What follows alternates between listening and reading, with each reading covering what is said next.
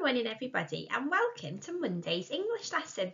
Now this week we're going to be continuing to talk about people who help us, and we're going to start by looking at different jobs. Today we are going to look at the job of a vet, but this vet is not just any vet. This is the zoo vet, and we are going to read a story all about his job in a little while.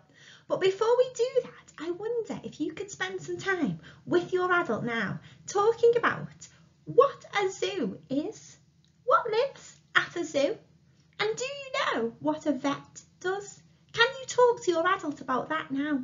You might want to press pause while you spend 2 minutes having that chat. Now boys and girls, we're going to read the story of the zoo vet, so sit back and listen carefully.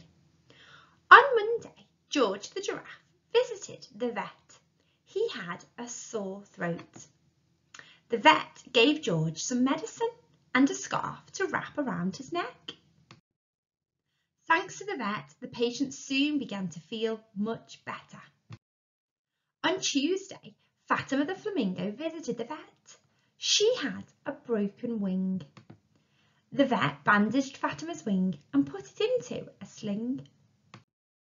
Thanks to the vet, the patient soon began to feel much better. On Wednesday, Cam the chameleon visited the vet. He had a temperature. The vet put a cool flannel on Cam's head and gave him plenty of water to drink. Thanks to the vet, the patient soon began to feel much better. On Thursday, Eric the elephant visited the vet. He had a bad cold. He gave the vet Eric a big hanky and a hot water bottle. Thanks to the vet, the patient soon began to feel much better.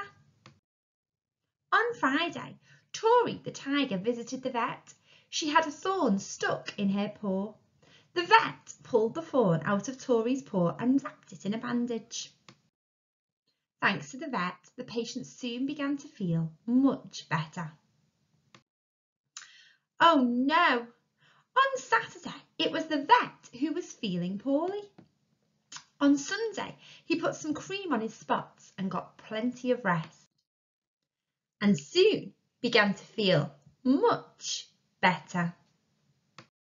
Now boys and girls, wasn't that a wonderful story all about the zoo vet's job and the things he did to make sure that the animals felt better?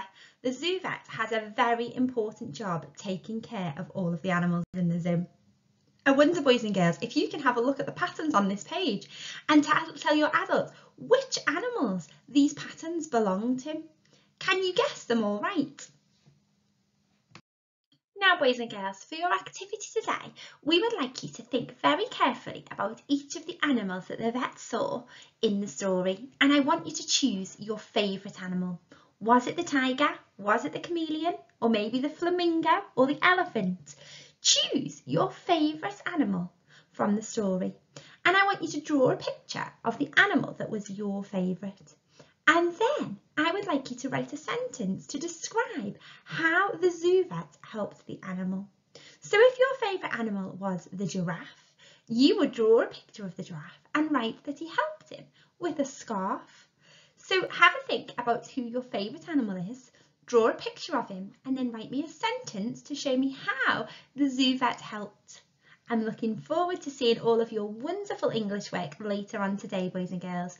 Don't forget to use your thread fingers, finger spaces and full stop at the end of your sentence. Well done, boys and girls.